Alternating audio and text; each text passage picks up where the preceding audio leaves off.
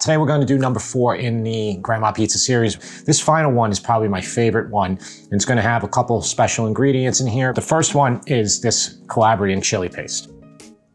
This is Cento brand, but there's about 10 different brands that are sold on Amazon. This stuff goes a long way, and you only need a little drizzle of this. This is spicy, spicy stuff. This is Boar's Head. Boar's Head is another brand that's local to the Northeast, but when I lived in Minnesota, there was a couple places that carried it. And this is natural casing, traditional pepperoni. It's spicy. It cups. So it naturally cups when it cooks in the oven. And this one is Boar's Head. There's also Margherita brand, also Hormel. Hormel, I think it's called Rosa Grande. All 3 of them do the same thing. They all cup. So it's the exact same dough we used in first episode, second, third episode. And it's the same dough we're going to use when we make Sicilian and round pizza. It makes it a lot easier. So you have one dough recipe that can do everything. So the key to a good grandma is to have that really crispy bottom. To get that crispy bottom, you put a lot of oil, olive oil on the bottom of the pan. I'm using a Lloyd's pan. This is the same pan I've used all along. You can definitely use a standard aluminum pan. So there's a lot of oil on the bottom there, and just try to distribute it as best you can evenly. So here's a dough ball, and this is a 680 gram dough ball or 24 ounce dough ball. 24 ounces is perfect for a 16 by 12 or an 18 by 12 sheet pan. Here's a bowl scraper. This will be more important when we do rounds. You want to try to keep a round shape when you're making a regular round pie. You could use this to get it out, or you could just kind of use gravity. But here's our round. I'm gonna keep the sticky side up, but it doesn't really matter for this. It will matter more again on the New York rounds, and that's why I'm saving the rounds for last. That's the hardest type of pizza to make.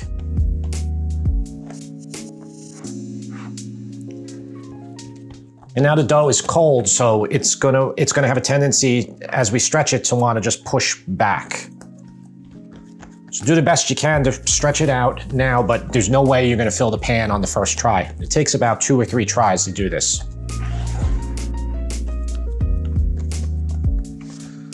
And then when you've had enough and you realize you can't get it on the first try, just take plastic wrap, cover it, set it aside for like 20 or 30 minutes. And then when you come back to it, it's gonna stretch a lot more. And then at that point, maybe one more try, you'll be able to fill the pan completely and it won't come back. But you want the plastic wrap on top of it so it doesn't skim over or anything like that. Put it to the side. And this is one can of San Marzano plum tomatoes.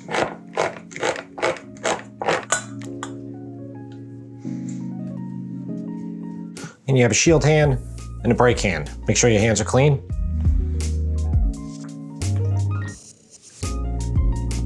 Then strain it one more time.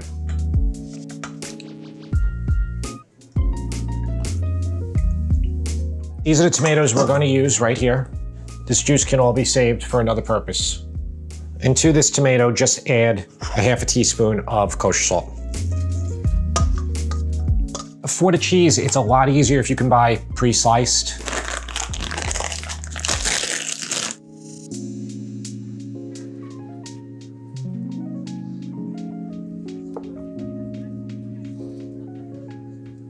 You want to try to get them on the thin side.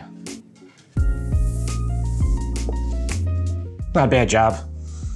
This is a 6.5 ounce Boar's Head pepperoni. You want to slice it fairly thin, but even slicing it fairly thin, 1 stick is not quite enough for if you want that like maximum coverage like you'll see in famous pizzerias. So you need about 1.5 sticks. You might even be able to push towards 2 sticks. So it does take a lot of pepperoni. A lot of that fat in the pepperoni is just going to kind of evaporate, go all over the pizza, and you're going to left with what you think is a lot of pepperoni. It's going to shrink dramatically.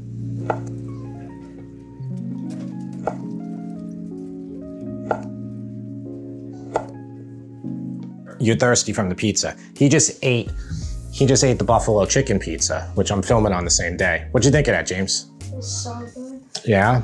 Yeah. Definitely check that one out. This one is more traditional, I'd say.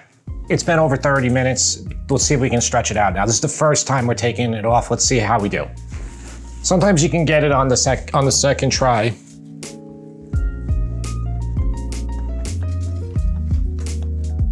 Some pizza makers will use Crisco for the bottom of it. I just use the oil.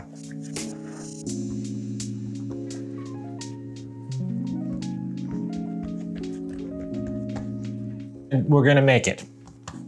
See this air bubble?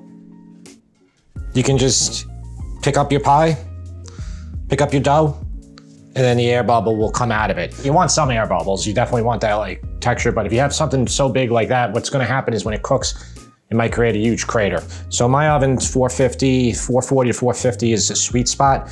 For you, it might be more or less. If you have a convection oven and you keep it on convection setting, you probably want to cook it maybe at 425. Ultimately, like this guideline of 450 for roughly 17 to 20 minutes, it's not gonna be exact. It's gonna vary on your oven. If you take your mozzarella and you kind of push it right in that corner there, then the dough will kind of like stay to the side. And then in a shingle pattern, just lay it out.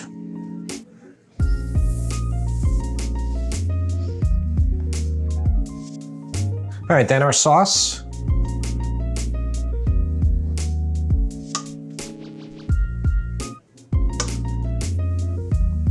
I find that one standard 28-ounce can is just enough. And then here's the pepperoni. Recommend you lay it all around first, and then you can start doubling up areas when you're done.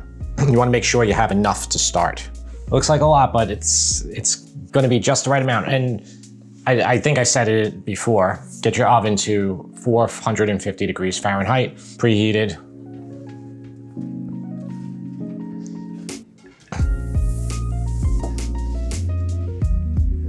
All right, this is the magical garlic oil. We've used it in all 3 of the grandma pies, and there's no reason not to use it in this one. So I'm just gonna put a line across. I'm not gonna use too much here, but.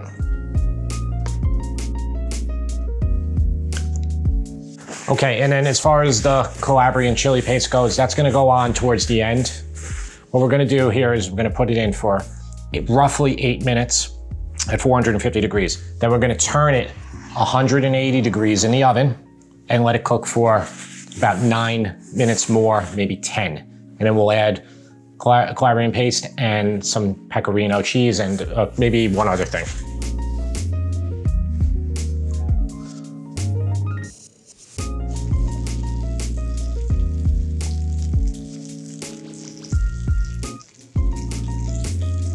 See, I told you that pepperoni would really shrink. It got a lot smaller.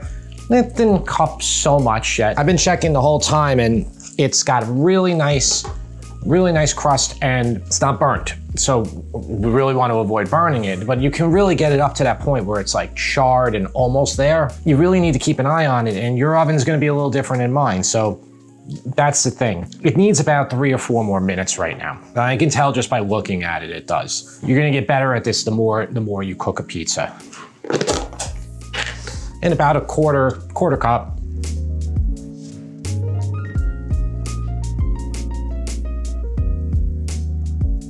And that hard cheese is gonna absorb some of that moisture from the pepperoni, from the cheese. I'm gonna do about a half a teaspoon to maybe a teaspoon of dried oregano. And dried oregano just always finds its way onto pretty much every type of New York pizza. And then this pepperoni spicy, but this stuff is really spicy. This is a brand new jar of it. I'm gonna go more for the liquid here and less for the peppers, but look at how red that is.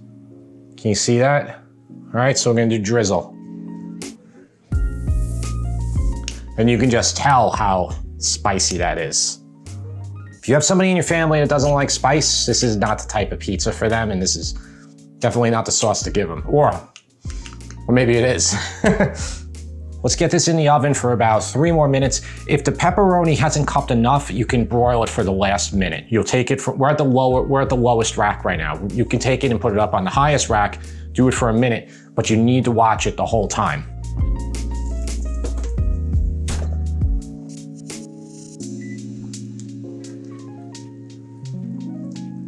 I broiled it. We went back in for about 2 minutes, so the total cooking time right now, and I timed it exactly, was 20 minutes and 30 seconds. And I set the smoke alarm off a bunch of times. That looks good. Hearing a good crunch there, that's what you want to hear.